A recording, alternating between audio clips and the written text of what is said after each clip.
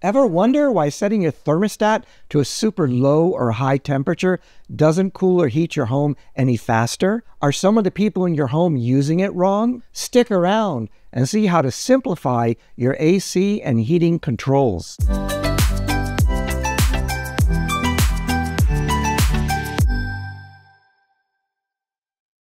So what actually is a thermostat? I think everyone knows that a thermostat is an electrical or electronic device to regulate heating and air conditioning systems. In the industry lingo, thermostats are a vital component of any HVAC, that's heating, ventilation, and air conditioning system. But what does regulate actually mean? The thermostat is wired to the control switches of the HVAC system and allows turning it on, turning it off, and changing its settings. Simple, right? Whether you have separate heating and cooling systems or an integrated system, such as a heat pump, it doesn't matter. Modern thermostats provide a universal interface to control the operation of the environmental air handlers in your home. Turn it on or turn it off. These are very basic functions. If that is all that the thermostats did, there would be nothing more than a standard switch. The secret sauce of every thermostat is the ability to control the room temperature automatically. Set a desired target temperature or set point, and the thermostat will automatically control the heating, cooling, or both to reach that temperature. Temperature control adds one crucial function to every thermostat to make this work. Early thermostats, which have been around for years, used a special bimetallic strip of two different metals physically joined together into a coil. Probably not my intent to delve into the minutiae of the physics involved, but through the magic of dissimilar thermal expansion of different kinds of metals, the thermostat measures the air temperature in the room by expanding and contracting. The resulting change in shape of the metallic coil opens or closes a dry contact electrical switch or relay, which turns the HVAC system on or off. Are you enjoying this video? By clicking on the like button,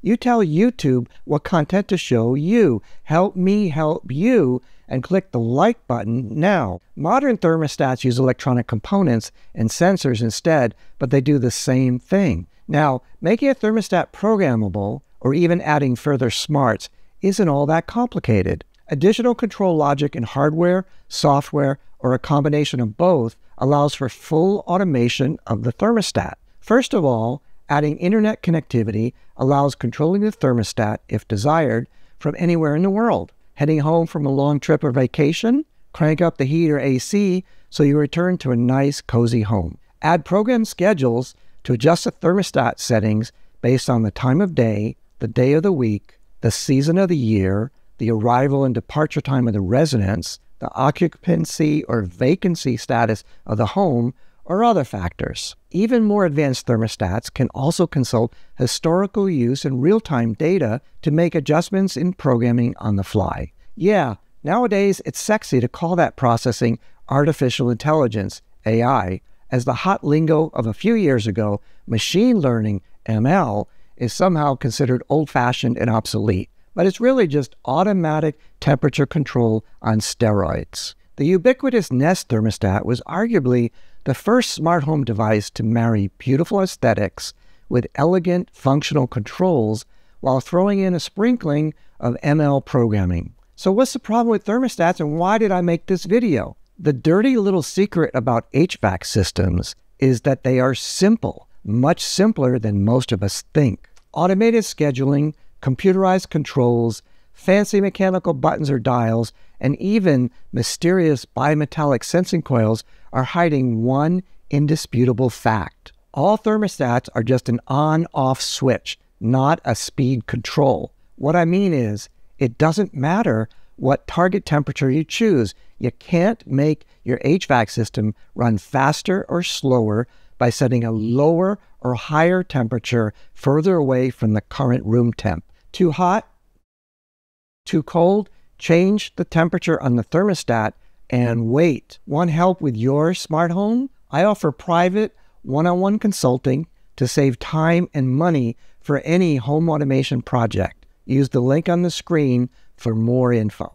The target temperature you set on your thermostat does only one thing. It sets the final desired temperature and automatically shuts the system off when that is achieved. It doesn't matter if you set the temperature to 20 degrees or just 1 degree higher or lower. It cools down or heats up at the same rate. It doesn't change the speed or power. You can't make it cool down or heat faster by choosing a different setting. Want results faster? Whether you have a $50 basic one or the fanciest programmable smart home thermostat for several $100s or more, you can do nothing to make your HVAC run faster other than buying a bigger, more powerful unit. So what's the big deal? The placebo effect of setting an artificially higher or lower temperature setting to try and get your system to work faster has a drawback.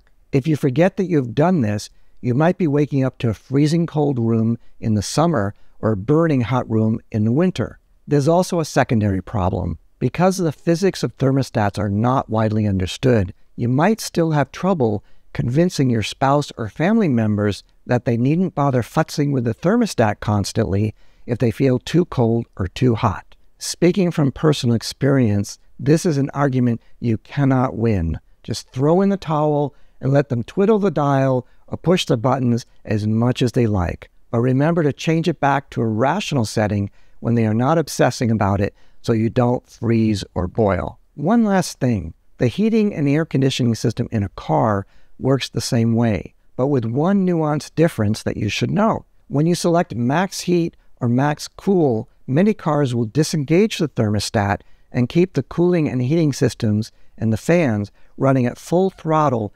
continuously. So in a car, choosing the max setting does make a difference. The calibration of the temperature sensors or their physical placement can be unreliable, so bypassing the thermostat and simply using the full on or full off settings may work better.